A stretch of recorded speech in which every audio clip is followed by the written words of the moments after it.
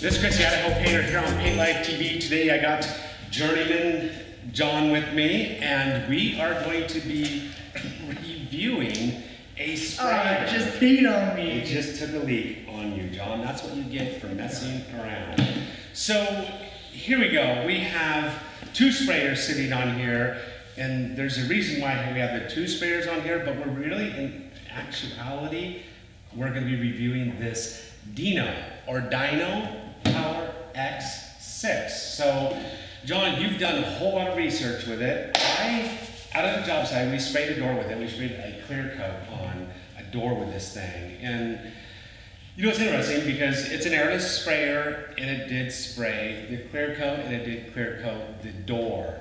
And when we were using it out there, we thought it was a complete identical knockoff to a Graco X5, which we have standing right here. That's the Magnum X5. So we went down, we bought this one from our local Homes in the Depots, and we got it here, and we're like, whoa, it's not an exact knockoff of the Graco. There are some differences. So you emailed the company, you learned a whole lot of stuff about it, that it's got all kinds of really proprietary stuff on it. It makes it like, you know, pretty stealth, like it can fly to the moon and stuff like that. So why don't you discuss a little bit about this little thing? Yeah. There's really not a lot to it, right? Like Chris said, it sprayed, it did what it was supposed to. So Dino Power or Dino Power, we're gonna say Dino Power because I think it looks like a little dinosaur. It looks like a little something off Star Wars. It does. C-3PO or something like that.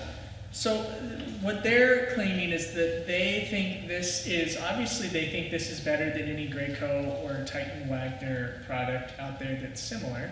It retails, they say, for about between $250 and $300. There's not a lot of them in the US. This is a Chinese company, so it's a made in China.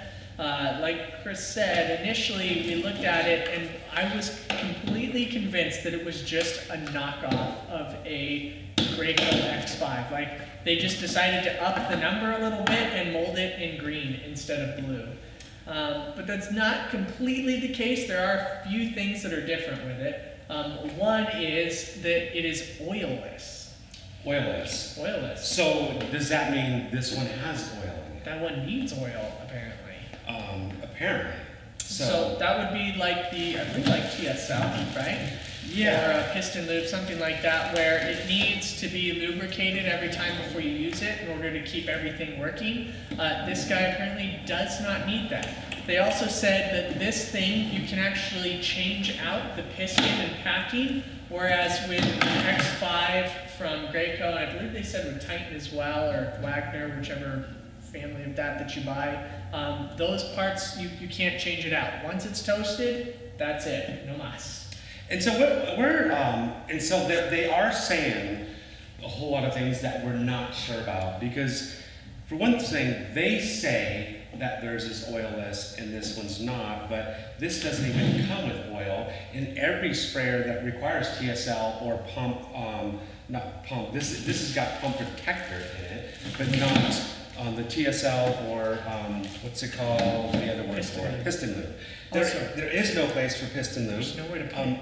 So there's nowhere to lube the thing. So I don't believe that's necessarily true with this unit. So we've determined that was a lie. That was a falsehood. False statement. Because it does. We can see it comes with pump armor, and that's it. And so with that, there's no question that if it needed that lubrication, it would be in with the box and the kit. There was the gun. They said something about the two guns, John, that you told me. Here's the gun there. Both of these guns are probably the cheapest guns you could possibly use. One might be a little cheaper than the other. And there's a whole lot of truth to that. So this gun, we actually did a video modifying this gun. It used to be a 4-finger gun, and we chopped it down to a 2-finger gun. But this has to be the cheapest gun I've ever seen in my life. But it did have this really cool feature that I liked on it, where the lock on it. This was best award for best trigger lock on a spray gun. On any spray gun I've ever seen, best trigger lock. Put that on the box. That was really cool. Idaho Painter award for best trigger lock. Yeah, very extremely lightweight. I mean, yeah, one of the things we'll do, we'll zoom up here, and you guys will be able to see on these guns just the difference between the little rods that you push the trigger back with. Like, look how much is exposed on the Graco right in here, rather than the Dino Power one where you've got like 1/8 of an inch.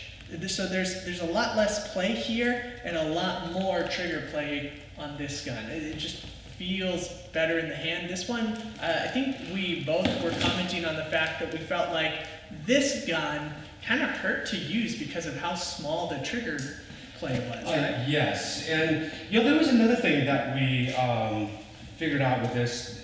This came with tips on the guard. It came with an extension too, and it wasn't universal. Remember, we could not use them on other guns. We couldn't use the extension or the tip on our other Graco because because the thread length on this is a bit longer versus the Graco and the Titan. It's a tad bit shorter. Yeah, so it's interesting. So that this gun came with it came with an extension.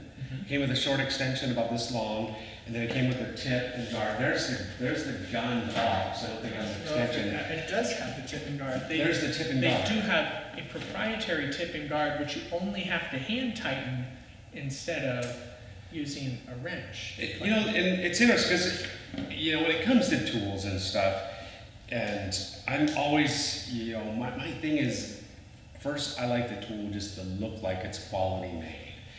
And this right here doesn't look like it's quality made, but that does look like it belongs like it's like Thundercats, it's right? kind of a little bit hokey.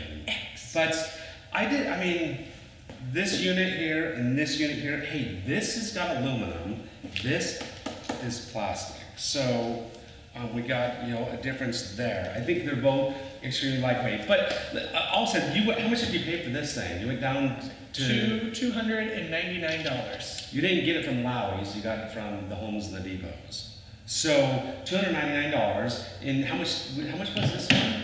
They said this guy retails for $250 to $300. So let's be honest, that means $300. So it's the same price, but sometimes you can get it on sale.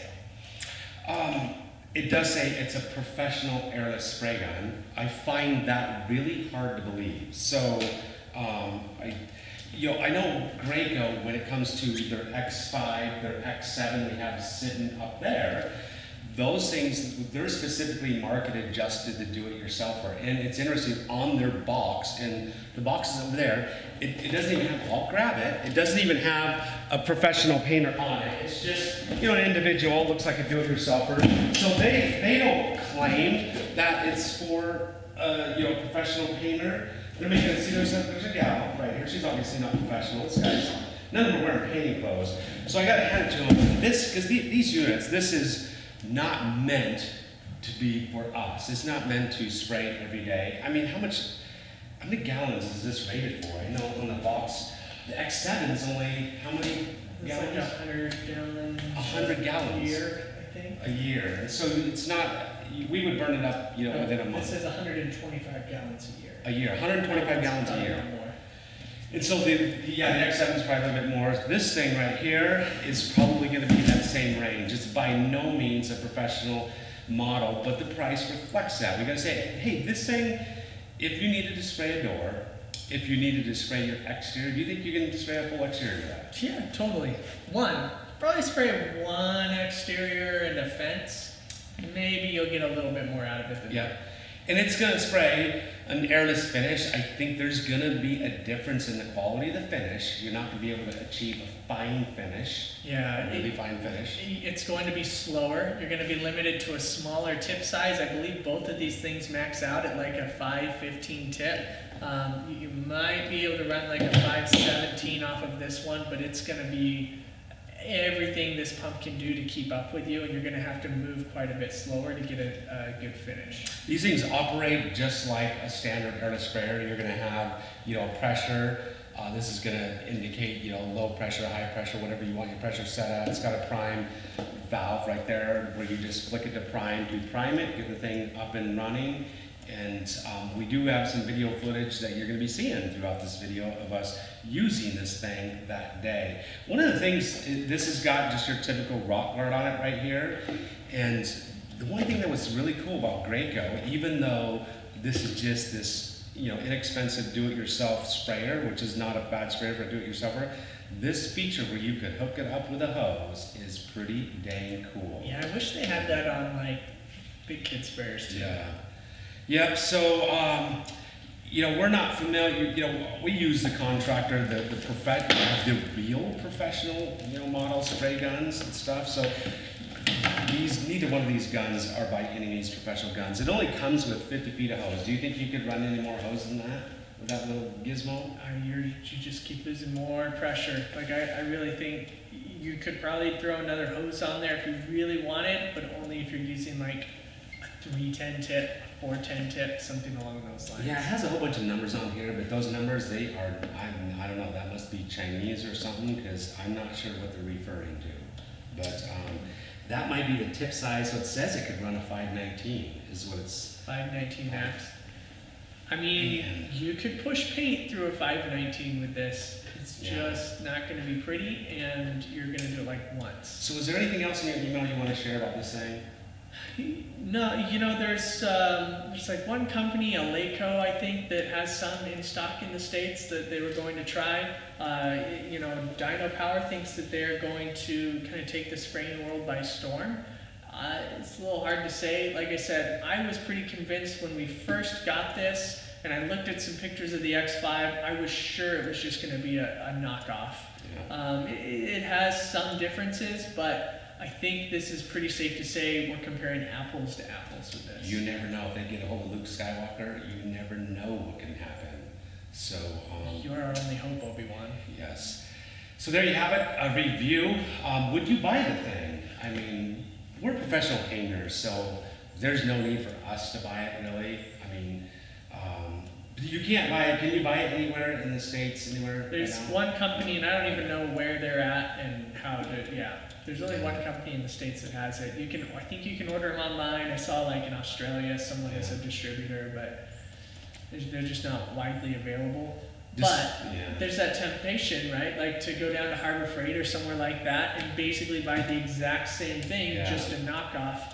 You know, is it worth it? Do you pay $300 for this, or do you save up a little bit more and get something that's going to last longer? Yeah, we didn't pay for this thing. They just showed up on our doorstep, so to test out, and there you have it. Hopefully you've enjoyed this video. Hopefully you learned a little bit about these little tiny airless sprayers and what they're all about, you know, and whether you should get one. Hopefully it, you know, gives you some information whether you should buy one. You just got some small projects around the place to do. It's going to get it done, but it's going to wear out fast. Well, we're going to have to get going because we've got to get back to work. And it's that time again, friends. We got to go. Stay lovely. If you enjoy our videos, please give us a thumbs up. And a hug.